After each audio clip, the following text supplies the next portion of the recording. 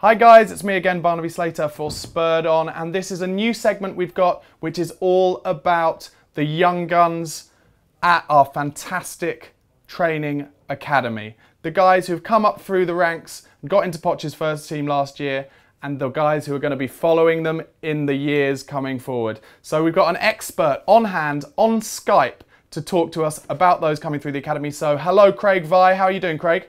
Hello Barnaby Slater, I'm doing very well, thank you mate, how are you? Yeah, really good, really excited to see which of the youth can come through again. I really feel confident that Poch, with Paul Mitchell, is making the most of that academy that Daniel Levy put his heart and soul into. So let's make a start for it. Let's talk about the Under-20 World Cup during the summer. We had a couple of players playing in that, didn't we? Let's make a start with Milos Veljković of Serbia, a World Cup winner, no less. Milos Veljković. I mean, Barnaby, we've got a World Cup winner in our ranks. No. How long has it been since we can say that? 1966, Jimmy Greaves. You know, 66. not a single YouTube watcher will remember that, that's for sure. Exactly. I mean, look, okay, look, we say World Cup winner, it's the Under-20s World Cup, but, who's splitting hairs here, right?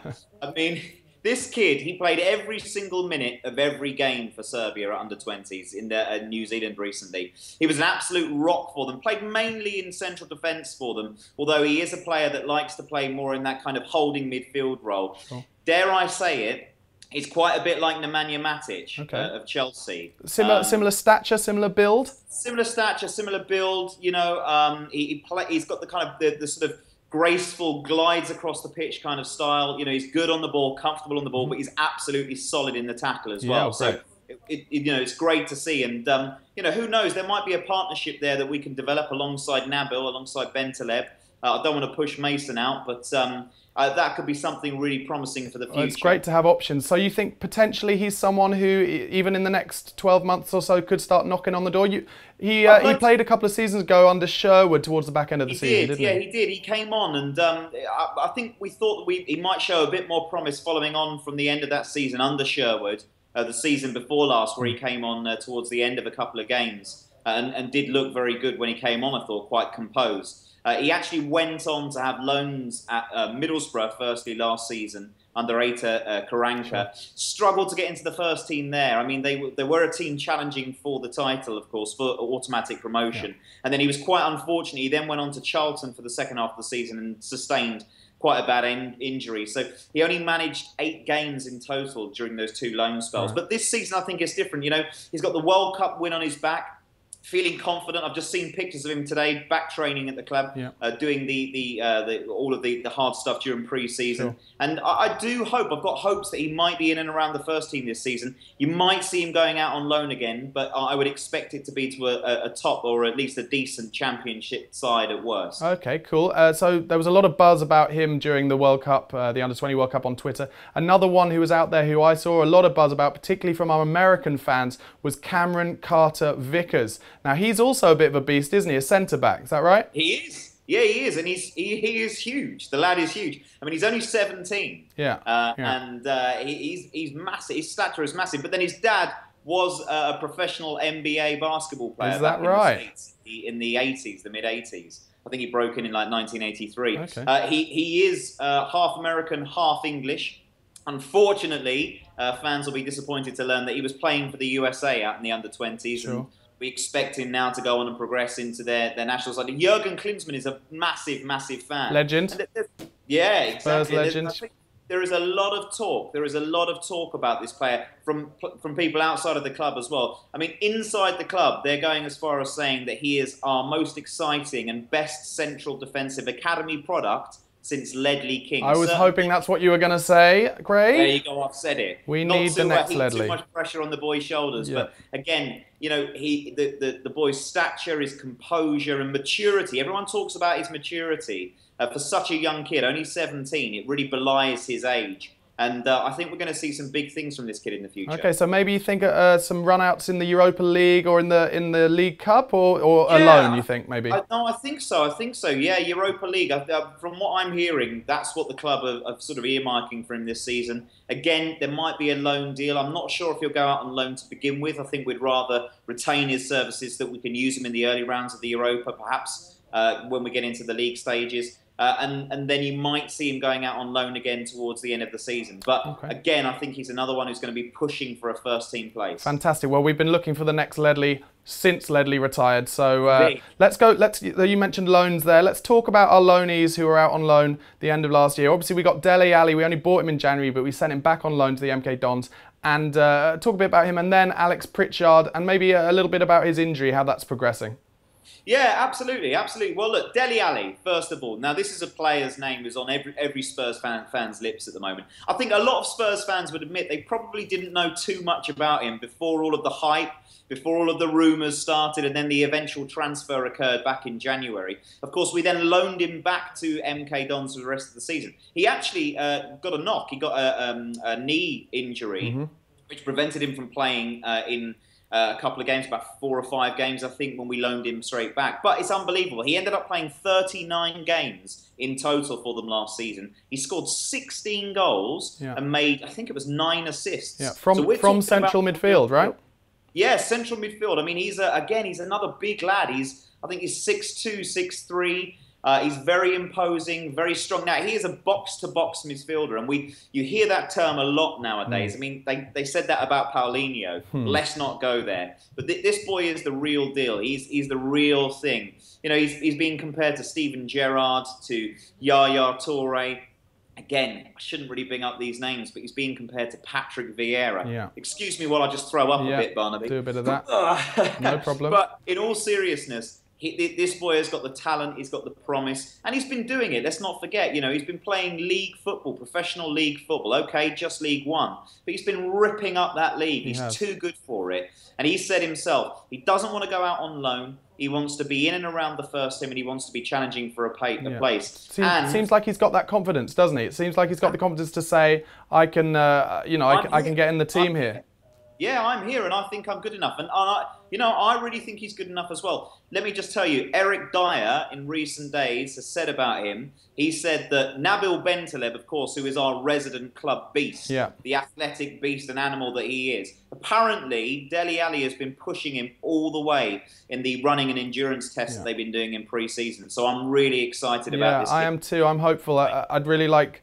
I think it's exactly what we need, you know, people who are, like you said about some of the earlier players, strong in the tackle, but also can get forward and come back. Bentaleb is exactly that player and versatile. Exactly. And if we can get a few more of those around him, then, you know, all can look good. It's competition for places. I think inevitably there's been quite a lot of comparisons to John Bostock and the John Bostock situation.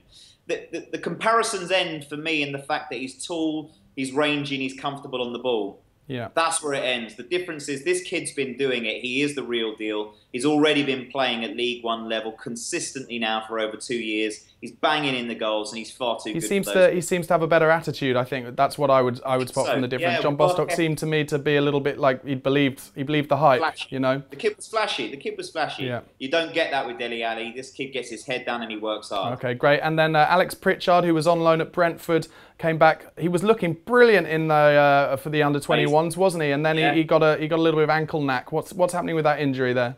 He did. Apparently, it's clearing up quite nicely. I mean, I think they're expecting him to be fit by the start of the season. He obviously won't have had as much of the sort of running endurance tests, as much of the kind of pre-season match fitness that a lot of the other players have by that time. Sure. But he's another one that isn't expecting to go out on loan. He's had assurances from Posh that he will be in and around the first team, and that's exactly where I expect him to be. I mean, this is another player. We've got to be so excited about these youth team players that we've got at the moment. This kid, again, is absolutely mustard. Yeah. I mean, he's got 2 excellent feet. He's another attacking player. He plays sometimes as a number 10, but really he can play in either position on a sort of front 3, on either flank, or maybe kind of in behind a striker in a sort of 4-2-3-1 formation.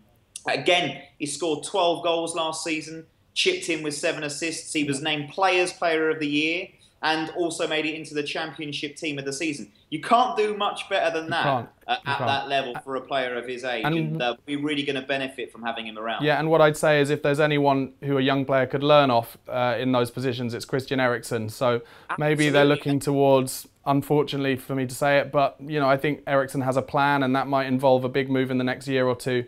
and then maybe they'll bring Pritchard up. Okay, running out of time a bit, but let's just mention a couple of players quickly. Harry Winks has signed a new deal. We did kind of touch across it on Spurred On before, and then also let's talk a bit about Josh Onoma, because he's played a bit of first team for us, football for us, and I've read that Liverpool, City, and Chelsea are sniffing around because he's a young English talent, and they need to up their quota.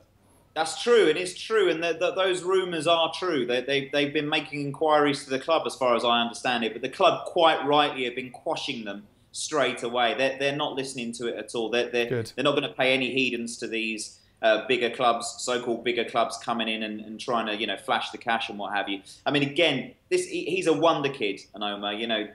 Don't think that. He's overhyped or any of these rumours about him being, the bigger clubs being interested in him is just talk. This kid, again, is the real deal. He's a bit of a wizard with the football. He's got all the skills. He's got all of the techers. Yeah. He came on, I think it was in the FA Cup for us against Burnley in a mid-round replay last season. Yeah. Held his own very, very well. And again, he played quite a few games in the first team set up on our post-season tour of Malaysia. That's right. Again, looked quite good then. So he's a talent.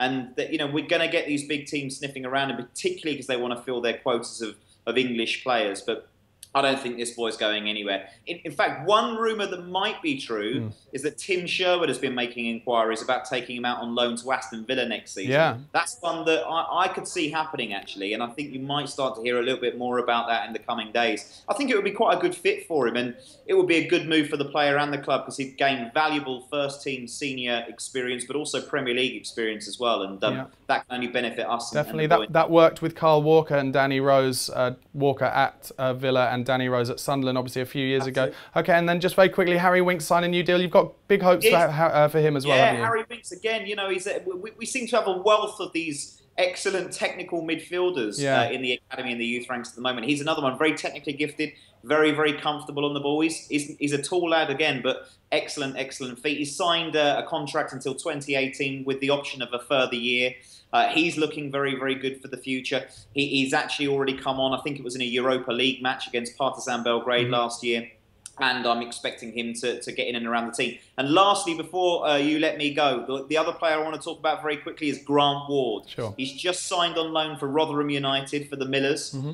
He was a player really that's surprising a few people. He seems to have made a huge leap in the last sort of 6 months, possibly a year. He's really come on leaps and bounds. He's full of energy, full of work rate, and don't get me wrong here, he's got an absolute beast of a shot on him. Right. Scored 2 very good goals for them in pre-season already, so he's one to have a look at on Loan Watch. Okay, well, I'll be watching that after match of the day in my Championship Saturday night schedule.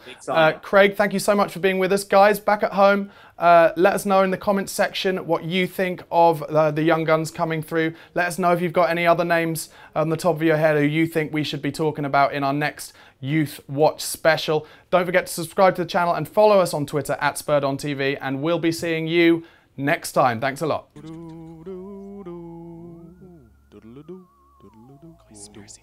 Welcome to Conspiracy Theories, Episode 1, Hugo Lloris, on the